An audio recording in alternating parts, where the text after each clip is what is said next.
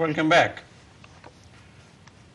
We were talking with Shahagir Bakth Faruk about many things and his very interesting life and his contributions to the community and to the society at large in this country. Recently, he has written a book which is so interesting. It's jam-packed with facts, figures, and anecdotes. It's like a personal journey that we have been talking about. This book, Brick Lane, Bali to Basha. Now, Bali is home and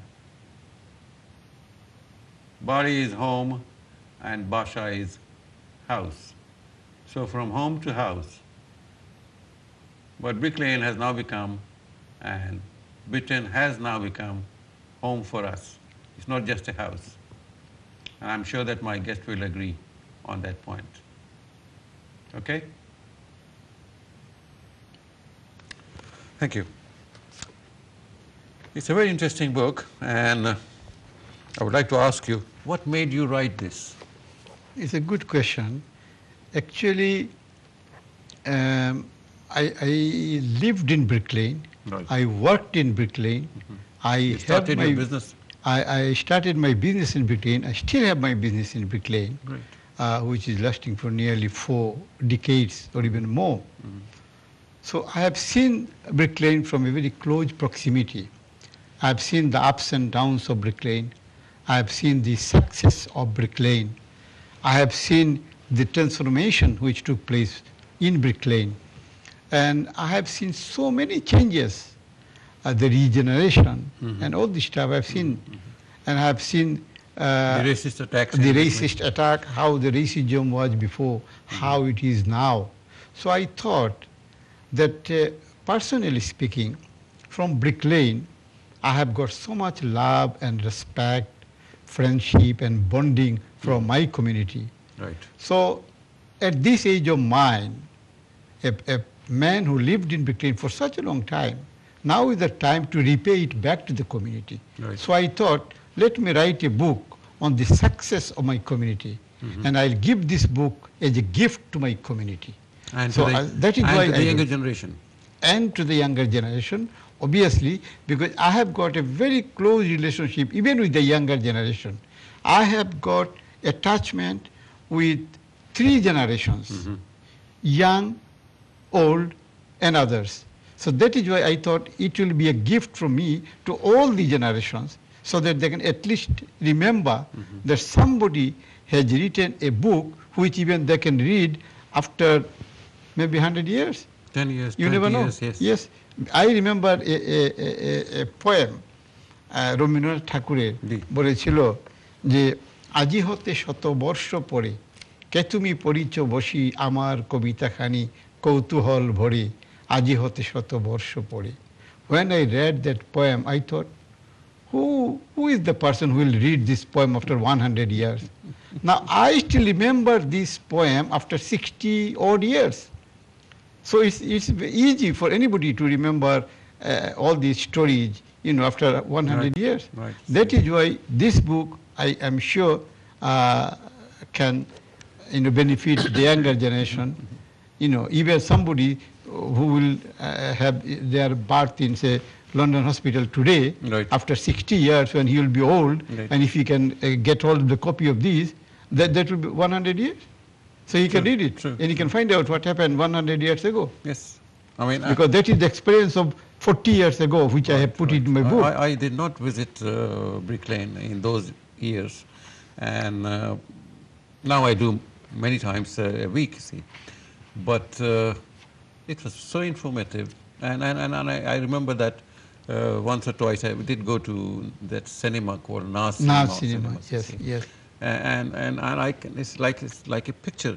It comes to my mind. See, exactly. The houses that were next to the Naz Cinema, and you've written somewhere that one of your friends was disturbed by the noise coming from the cinema next door. Yes, yes, yes.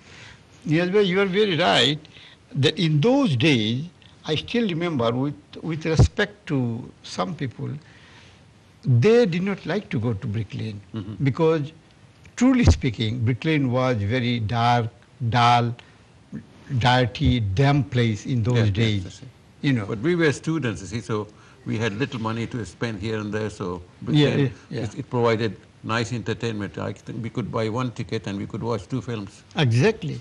And I used to live next door to the cinema. So all the dialogues from the cinema, the songs and everything, I could actually memorize it very easily because I was just on the other side of the wall. Yes. So I could meet with the people coming and, you know, watching the movies and everything. So those days of the movies are gone. Right. The videos are gone. All the modern communication has come. Right. And now I have seen how the days were before, how the things are now, and how even it could be after 40 years. Right. Everything I have put it in that book. You know, that's my imagination Right. and my real story, my own views, my own experience, which I try to portray into this book. Brick Lane is a symbol of success and a place for inspiration. Somewhere I have in your written. book you written that. Yes, See? yes. How would you explain that? Because, you see, as I said before, that people thought it's a very dark, dull place before. It's not like that. It's all changed now. That is why I want to show the people that Brick Lane has got many things to celebrate. Right. They have got many things of their success. So the success stories, starting from young Sabirul Islam as a young entrepreneur, and the boxer Ali Jeko, you know, even the MPs, the baroness, Yes. from A to Z. With A, I meant Anwar Chaudhary, the former British High Commissioner to Bangladesh, now the ambassador of Britain to Peru. He started his education from a school near Brick Lane. Right. With Z, I said Zakir Khan, because he is the guy who has combined the entire community, the country, and the, you know, everybody together. So these are the success of my community. And somebody must sing the song of these unsung heroes. And Shahagir Bakth Faruk. Well, I can speak for myself. Thank you. How true it is today that Brick Lane is the curry capital of Europe? Brick Lane is still the curry capital of Europe, no doubt about that. But having said that, Neaz Bhai, I have a doubt that it might not remain as a curry capital of Europe, because the way the things are going in Brick Lane now, I can see that the business is in the slow lane now, definitely. Why? The restaurants are not doing good. Is just the staff shortage or something else? The restaurants are not doing good because because of staff shortage, as you said, very rightly, and B, because of immigration policy, and C, I would say, the people have got a diverse taste of food. Competition from the different takeaways, different kinds of food coming from the different countries. Right. Because this is a sort of what you call cosmopolitan town, and the food from different countries are coming in. Even you can have Japanese food in Brick Lane. Would you like to say something to our younger viewers who look up to you as a successful businessman, successful community leader? Mr. Camera, please. Well, my message to the younger generation will be that the younger generation are really doing very good today, and I'm very proud of my younger generation.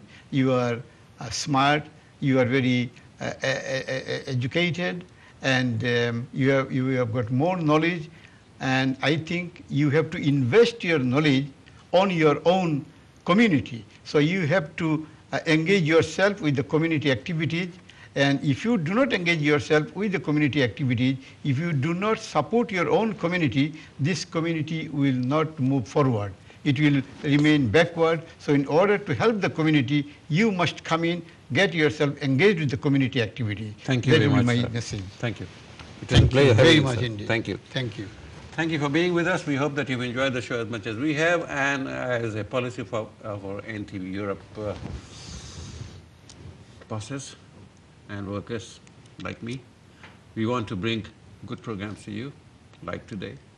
We want you to understand our community. We want you to see who have been successful and what was their recipe for success. We hope you have enjoyed the show as much as we have, and we'll see each other again next time, next week, same time, same channel.